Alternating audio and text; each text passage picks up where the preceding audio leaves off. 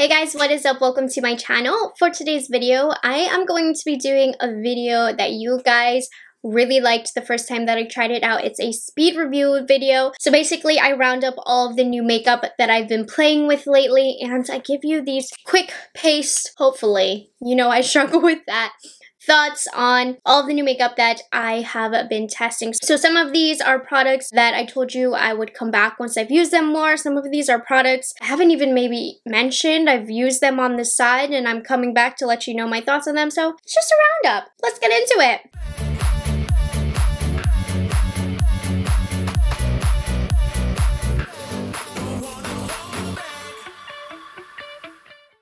I want to say a huge thank you to Beauty Pie for sponsoring this portion of today's video.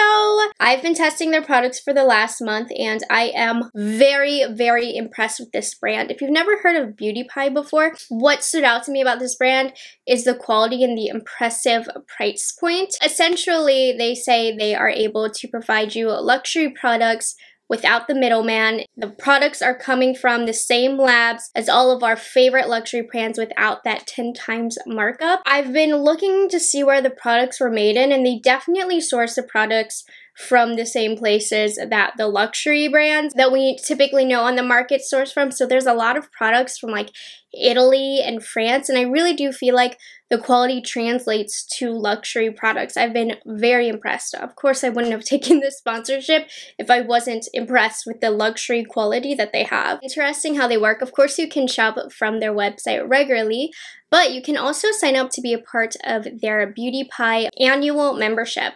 So their membership is $59 annually. So there's no monthly limits, you don't pay per month, but Beauty Pie considers themselves to be a shopping service. You get to pick exactly what you want. It's not a subscription where the items are sent to you and you don't get to pick what you want, which is really awesome.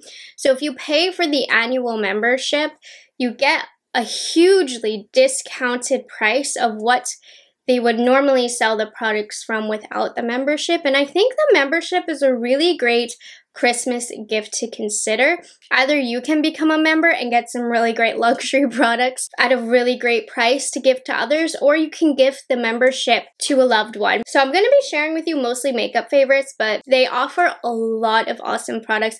I've heard amazing things about their skincare that I personally haven't gotten the opportunity yet to try, but heard great things about their ingredients. They also have color, fragrance, candles, hair and body care, and supplements. So it's basically like a one-stop shop for all beauty products. So let me share some of the products that I've been absolutely loving. Kind of not makeup, but I just want to share this set of hair ties right here. So these are luxury mulberry silk hair scrunchie baubles, and they come in like a cute ornament style packaging. Typical price for this is $35 for 6 silk scrunchies, but with the member price, if you do sign up to be a member, it's going to be $18.80. And silk scrunchies are really great because they don't tug at your hair. I also am really into their candles. So this particular scent is a gingerbread almond and orange blossom. First of all, I think this is so pretty. It's really cute for the holidays.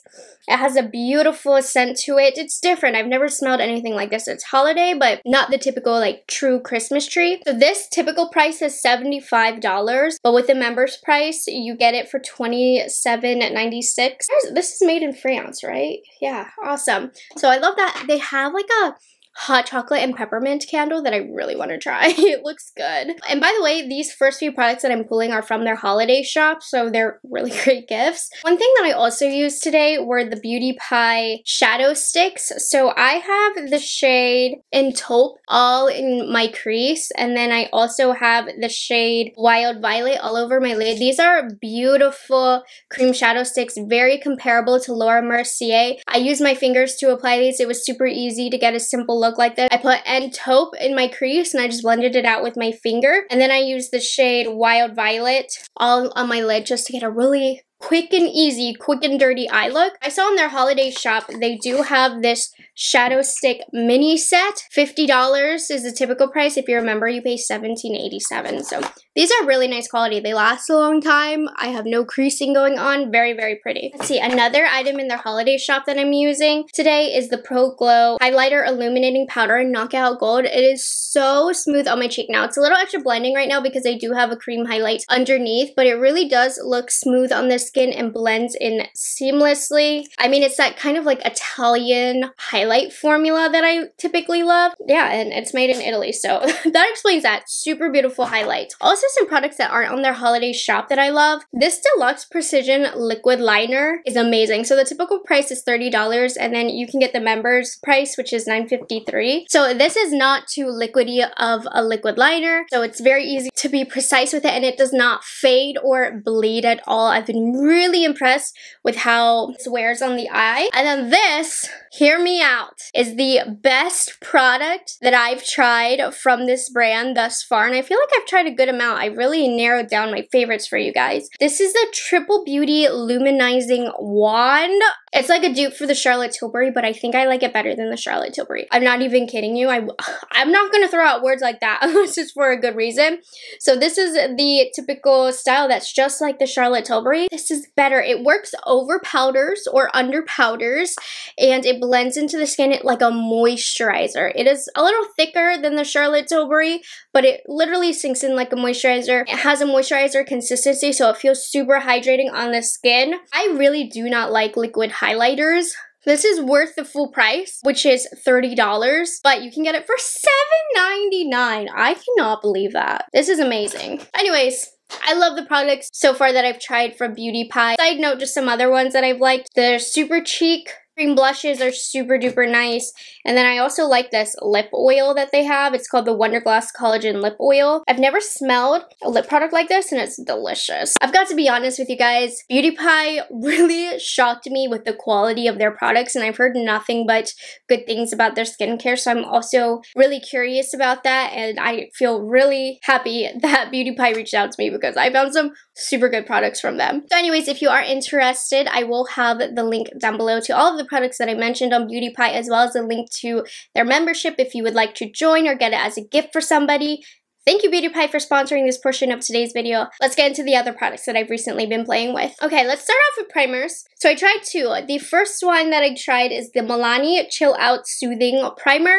I'm about this. Like, it's fine, but I do feel like it's almost like an extra step. It really doesn't do anything for my skin. It says it blurs imperfections. I don't notice anything particularly too soothing about it. It's supposed to give you a satin matte finish, which I do agree with, but honestly this just feels like an extra layer on my skin. It's not bad, but it's just not necessary as a part of my makeup routine, so I'm about it. I think Milani has really great primers, probably some of my favorite primers from the drugstore, so I would recommend other primers from Milani over this one. The next primer that I've been trying, I did a haul from Dermstore a few weeks ago.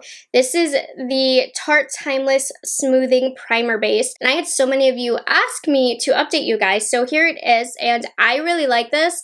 I like this a lot better than the Milani. This one is also supposed to like blur and smooth imperfections, and I feel like it really does. You guys did inform me that this was reformulated, and Tati loved the old formulation, so I was like kind of bummed because I was hoping that I would like this and it wasn't the same formulation, but I still like this formulation whatever it is. I really do feel like it lays down a great smoothing base before makeup, and it also has a very slight hydrating element to it, which I really do appreciate because I do have drier skin. So if you were looking into this, I do recommend this. I like this a lot. Let's get into foundations. We're gonna start off with the first foundation that I have on right now. Well, the only.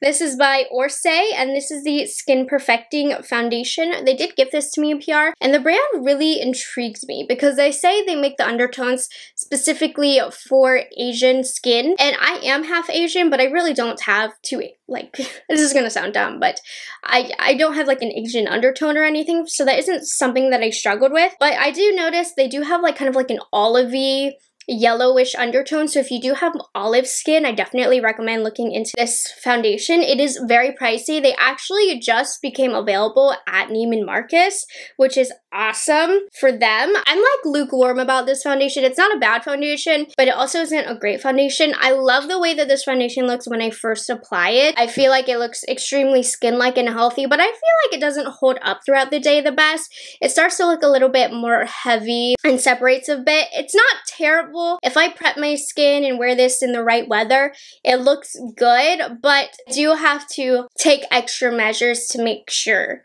that it looks good, if that makes sense, which I don't think makes it worth the price because it is a very expensive foundation. It's beautiful, but there's not enough ease of use personally considering the price. I also tried a tinted sunscreen, which a lot of you wanted my update on. This is the Tower 28 Sunny Days sunscreen. I have mine in the shade 30 Peach. This is a little bit too warm and deep for me. I would have gone a shade lighter if I purchased this myself. They were kind enough to send this to me in PR. And I like this when I apply it, but this does not wear well at all on me. Now I have more normal to dry skin, but I find that this really separates on my skin and becomes almost looking cakey at the end of the day. In the beginning, whenever I first apply it, love it, skin-like, beautiful, but I just cannot get this to wear well for me. It just looks horrible at the end of the day, if I'm being honest. So personally, I'm not that big of a fan of this, though I've heard a lot of other people have enjoyed it. So I don't know what's wrong with my skin, but this has not looked good at the end of the day for me. So it's not my favorite. I did try a new concealer. This is from Iconic London. They sent me a PR package of a multitude of products that I'm going to be talking about. This is the Seamless Concealer. And at first, I loved this. I think I put it in last month's monthly favorites. I'm here to update you that I really still like it, but it's a bit too thick. So the finish of it is really skin-like. I almost feel like this would be a great foundation because the finish is so beautiful, and I love the way that it spreads onto the skin, and upon initial application, everything looks flawless. But I will say on the under eyes to be careful because it is a bit of a thicker consistency, so it doesn't look good in the fine lines. It really starts to crease in there. So to combat that, I just want to advise you to use a lighter layer underneath the eyes, which is fine. That helps it a lot. But for me, I'm not really going to wear this concealer if I'm not wearing an eyeshadow look, because when I don't have eyeshadow on, you can really see where the concealer is creasing, as opposed to when I'm wearing an eyeshadow look, I can kind of run it along the lower lash line, and that conceals where it is sinking into those fine lines. But yeah, I still really like this. Just be aware it's a bit thicker and unflattering under creasy parts of your face. Next up, I have a setting powder. This is from Orce. Again, this is the Come Closer setting powder. I don't really like this personally. I find that it disagrees with a lot of my concealers. It makes my under eyes look very textured. And first of all, it does not agree with the Iconic London concealer. So if you happen to have both, don't put them together, especially a heavy layer. I can get away with using this with most concealers if I lightly powder, but if I bake or something, this really does misbehave and shows a lot of texture on my skin. It's not terrible, but I just have a lot of other powders that I prefer, especially because this is at a more expensive price point.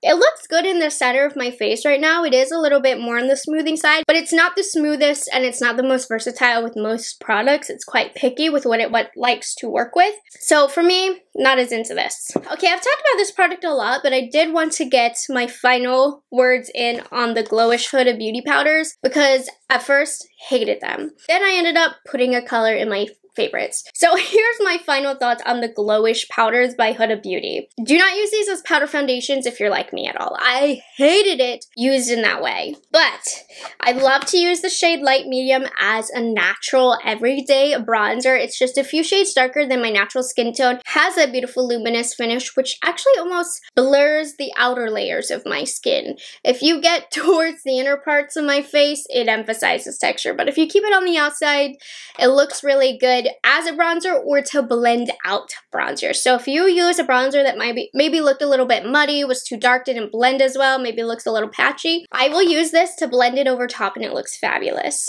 I also really like the shade Light as either a highlight. If I'm going for a super natural look, this will just add a almost imperceptible glow on the high points of your face, or if I get a really, really loose brush, I will apply this all over my face, and it is a great finishing powder. Not a setting powder. Do not use this to set because it will not look good, but as just an over veil of glow. Beautiful. This is a super new, cool product that came out from Iconic London. A few of you asked me about it. It was available on Sephora as well as the Iconic London website. These are the Precision Duo Contour Pot. Full transparency, I had an awesome opportunity to create an Instagram reel on my Instagram for them demoing this product, and I really do like this product. It's not perfect, I will say that, but how these work basically is they have 2 layers. The first layer towards the bottom is going to be the cream product, and then the next layer towards the top is a powder product. I love the contour cream. It does not give you a lot of pigment, which really makes it very foolproof. So if you're new to contouring, I think you will really like this cream contour. I prefer to use the shade medium. The shade light is very, very light, so I think if you are quite fair, you will be very happy with the light shade. But I do love the cream. It's very easy to use. It's a little bit more putty-like than I would prefer. I do wish it had more of a creamy consistency, but it still is very easy to work with. I just use this Iconic London powder brush to blend it out. It's the powder side that isn't my favorite tone. They're very, very cool, and this is a contour color, so I'm not going to say bad things about them because it is actually like a true contour color. I just think the medium is a bit too dark for what I would prefer in the medium pot. I much prefer the light contouring shade, but this is still quite light, so I feel like they don't have the perfect shade for my skin tone in these, but the quality on them is really nice. I think it's a really neat concept. I think these are great for beginners if you're getting into cream contouring and setting with powder. I actually really like this. I just would recommend maybe buying them on sale. Not quite at full price because they're not perfect, you know? All right, let's move in to blushes. Cream blushes. Also from Iconic London, I have these sheer blushes. At first, I thought I really liked these. The more that I've used them, they're not my all-time favorite cream blush formula. Very good if you are on the fair side. These are extremely sheer, but to me, they are sheer to a flaw. They're a bit too liquidy and wet looking on the skin to where I find it hard to kind of control. Then the color disappears. Without setting these with powder, I'm not as big of a fan of these. Now, if I have a tinted moisturizer day, I do like these because of how sheer they are, but still, they're not my favorite. They're a little bit too watery for me. I find that when I use them, I always overblend them out, and then I have pink on places on my face that I don't necessarily want them. So these are good, but they're not my favorite. Like, on my other cheek today, I used the Beauty Pie Super Cheek Bare Blush, and this made the Iconic London look not that good. These are a beautiful cream blush formula, by the way. I had this over powder and it still looked good. This just has more oomph to it, more pigment. It is more of a matte finish on the skin.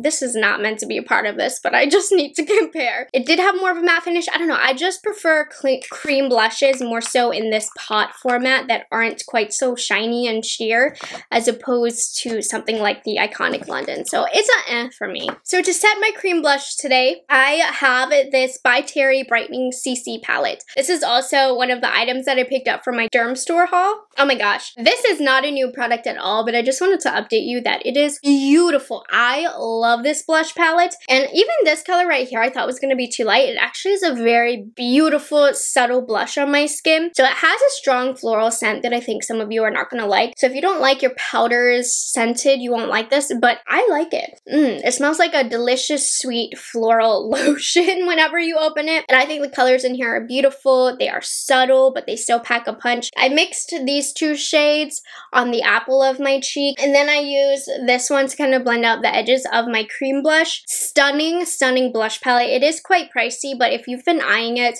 I have to say it's worth the wait. I've been eyeing it for quite some time, and I'm really, really happy with this. This is one of the few by Terry products that I own.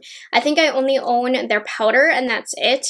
But I love this. This is awesome. So this is in the shade Beach Balm, by the way. Highly recommend this. Gorgeous quad. Unfortunately, the Dior Rouge Blush in the Atelier of Dreams did not work out for me. My opinion in my original review of this collection still stands. This blush is way too glittery. It's literally a glitter bomb.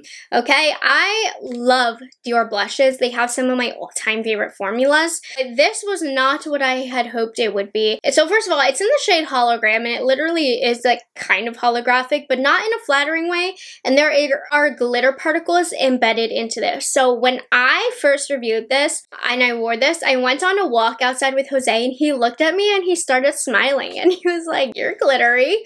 So if my husband even noticed in the sun that I had glitter all over my face from this, it's a no for me. This is way too expensive to look like this on the face. It has no base pigment really. A very slight pinky hue, but this is all glitter. I feel like this is not what I paid for. Do not recommend that. And then I also did want to give a final update on the Glowish Huda Beauty blushes, because I mostly talked about the powders and didn't get too into the blushes, but these are nice. I mean, I'm not head over heels for these, but I do like them. I think the colors are very pretty and they last quite a long time. So I like that they are not like a powdery formula. You don't get any kickback or anything. So it's just a very quick, easy, one and done blush to apply, and I feel like they do stay all day. They remind me a lot of the Tarte Amazonian clay style formula in that you know it's gonna last a long time. But they aren't anything amazing either. Like, I like them, but they don't stand out to me as an amazing blush formula. For example, the By Terry right away, I was like, yes, this is awesome. I didn't feel that way about these, but I also didn't have anything bad to say. Like, these are good. I like them. Now, if you watch my channel, you know I'm not a liquid luminizer person. I have a very small collection because I just don't get into them. But Iconic London sent me their Illuminator, which is very, very popular. So this is just the original, and this is really nice. It works great over powders. It is a bit too metallic for my preference. For reference, just to compare, and I didn't mean to do this, but I use the Beauty Pie on this side and the Iconic London on this side. This side is definitely more metallic, which is not necessarily what I want. So if you like an illuminator that's more skin-like and glowy, I recommend the Beauty Pie over the Iconic London. But if you like something that does have more of that chrome-like metallic finish, I do recommend the Iconic London. This one I felt didn't blend into the skin quite as good as the Beauty Pie, but it's still very, very, very, very nice. It's definitely one of the better illuminators that I've tried. So I like it. It's just not the formula for me and my preferences. Okay, this is the last of the Iconic London stuff, I swear. But they did send me their Glaze crayons, and these are awesome. So right now I've only used the two lighter shades, and I will have a tutorial using them coming up towards the end of December for a holiday look, but these are awesome for the holidays. They have a lot of other colors. So how it works is you have a cream stick on one side, and then you have a glitter topper on the other. I'm happy with just the cream side for these. Like today I have just the lightest one, which is in the shade Quartz, just to highlight my inner corners. You can kind of put it right here. Beautiful, but you can put them all over the lid. It's beautiful. But if you want a little extra oomph, you have a glitter side to really make it sparkle. So I'm a big sparkly eye person. These are very easy for a one and done holiday eye. So if you're going to some holiday events, these are awesome to have. Just blend the cream out and then put a little bit of the glitter on top and you're good to go. It lasts all day. I love these. I think these are awesome. I wish more people were talking about these because they're super good. Okay, the last lid topper that I have to share with you guys. It's unfortunate, but I really don't like this. And I've tried it multiple times and I just can't get it to work for me, unfortunately. And I think these were trending on TikTok, but this is by Danessa Myricks, and they are the Infinite Chrome Flake. So maybe it's just the shade I picked up, but I got the shade Moonlight. And in this container, how stunning does this look? I had different expectations for this. Like, I do realize it's like a chrome flake, but there is no base to this. I just feel like this is a gel with chunks of glitter flakes in here, and I have to have a colored base underneath for this to work, but it doesn't dry down on me. It literally is like a gel. So if you have hooded eyelids, you'll see like my skin, if I look down, it folds over my eyelid. When I have this on my eyelid, it literally sticks. Not only does it make my eye stick to itself, but it also creases the eyeshadow underneath. So what's the point of having a base if it's gonna crease? It ruins the makeup underneath. I just can't get this to work for me. And I heard from one of you that you said you loved it. Is it this color? Am I doing something wrong? But I can't get this to work for me. It looks dumb. when I use it and messes up my makeup. So I told you guys I ordered this and then I never ever came back to it. So here we are. So I picked up the Hindash, which I love Hindash. I will purchase everything that he comes out with. I think he is so sweet, so kind, and so talented. So he came out with the Heroline. It's a liquid liner. So it comes in this really sleek silver packaging and it has a very nice, fine, what is this? A brush tip. I think I'm more of a felt tip liner kind of girl, but I really like this. I love the size of it. It makes it very easy to get a precise liner. It is a bit too liquidy and wet for my preferences. I pretty much like my eyeliner dry, like a powder, because I feel like I have so much more control. But for a liquid liner, this is really good. I think I might like this as it dries out a little bit more to where I have a little bit more precision and control, but it lasts all day. Once the liner is down, it's down, and thankfully the applicator is nice and small, so it is easy to create a wing. I'm just waiting for it to wear a little bit and to dry out a little bit because it is kind of liquidy for my preferences. It's a good liner. It absolutely is, but it's not my #1 favorite, if you know what I mean. Okay, we're moving into the final portion, which is lips, and I'm super excited to talk about these. I love these way more than I had anticipated. So BK Beauty came out with a luxury lip line, which is what they call it, lip liners and lipsticks. So I really like the lip liners. They have an interesting shape to them, but it makes it very easy to apply. And there are 4 very basic everyday wearable colors. So in my demo, I used Sweet Pea, which is a lighter pink one. Then I ate breakfast and I decided to come back with a darker lip because I've been trying to force myself to wear bolder lips for this time of year. So currently I have the shade Alter Ego lining my lips. These are very nice, very creamy. In terms of wear time, you know, they aren't up to par with my Charlotte Tilbury and Pat McGrath for longevity, but they are very, very good nonetheless. I think they're beautifully creamy, easy to apply, really great basic colors to start off with. So I like these a lot. The lipsticks, so BK Beauty also has the lipsticks. This formula, to die for. So right now I have on the shade Passion, which is the deepest color. I cannot get over these lipsticks, you guys. They are so hydrating, and I just love building them and building them and building them, so they're not going to dry out your lips. Pretty 5 basic wearable colors, but what is so special about these is if you find that you have a lot of lines in your lips, these are going to glide right over those lines and fill them in. So it makes your lips look more plump and smooth. So I do not have enough good things to say about this formula. And the first collection she came out with is very, very pinky, which I know is not up everybody's alley. Lisa, please expand the colors, because I love the formula so much. I need more. I'm thinking like beiges and brown. You guys know I love a good beige nude lip. So I would love to see some more brown-based colors for myself personally. That's me being selfish. I'm not just saying this because I love Lisa, and I do, and she's so kind. But these lipstick formulas, bomb. Love them. Okay, the last product that I have to talk about, kind of random, but I did haul this, so I thought I would tell you guys. I picked up the Morphe and Madison Beer lip gloss collaboration in the shade Mercury because this is my kind of nude shade and I love the Morphe lip glosses. I know that's crazy, but I do. And I actually went through and decluttered a lot of my older Morphe lip glosses, so this is one of the few I have left. I love the Morphe lip gloss formula. I think they have good pigmentation, they're comfortable, they're not sticky, they're made in the USA. Yeah, and this color is gorgeous, so I've been loving this. But anyways, there we have it. Those are all the products that I have to update you guys on. If you're curious about the products that I picked up for all of the Sephora sale stuff, that will be in the next speed updates. This was like the stuff I collected before, but the Sephora one should be up